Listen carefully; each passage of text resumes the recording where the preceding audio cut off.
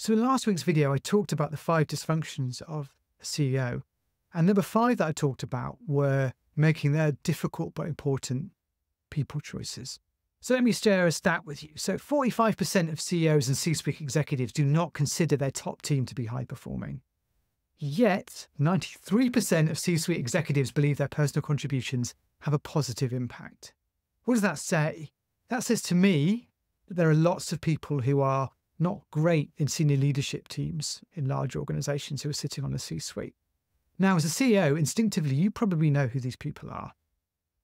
They're not the people who are 3 out of 10, who are just not great at what they do. They're easy to know what to do with those kinds of people. They're not the people who are 10 out of 10s. They're not your all-star performance. They're in that messy middle part. And what you've got to do as a CEO is to know how to deal with people like this. The first and most important thing to do is to identify you have people who are a 7 out of 10, right? You know that. Who are they, right? Do you believe that they can be a 10 out of 10, right? That's the second thing. Is it possible for them to be improved enough to be an exceptional player on that team? If your answer is no to that, then you need to do something about it and you need to act decisively. So the big dysfunction I talked about last week was not being decisive in terms of human decisions in the C-suite. You can let people like that stick around for a long time because they're not awful. There's no reason to fire them. They're just not exceptional. They may have a way of talking about great things and alluding to the fact that they're doing great work, and the reality is they're not. You need to cut through that and know exactly what you need to do. And that may mean moving them on. And the way to do that is to do that as fast as possible. Okay? It's the adage in business, hire slowly, fire quickly. The reality is, if you're inheriting a C-suite or inheriting a board of directors, you know who the average players are. You need to act decisively to move those people on and get the right replacement into that job.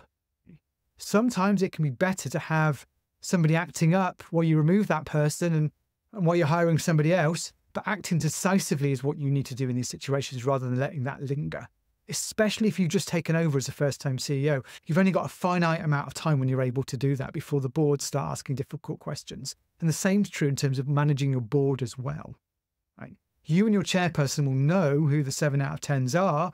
You need to act decisively to deal with that situation and move those people on. If you don't, your organization is not going to get better. And you'll be spending a lot of your time personally trying to paper over the cracks that this person's created, or coaching them forward, or doing a lot of their work for them, or other people are taking on a lot of their, in essence of what they're doing, or simply their division isn't performing.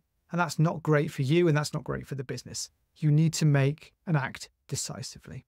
If after this video you want to talk about this a little bit more, maybe you've got some 7 out of 10s in your organizations, drop me a line. I'd love to hear your experiences of this, and maybe we can come up with an action plan to help you in this particular situation. So thank you for your time, and I'll see you next week. Bye-bye now.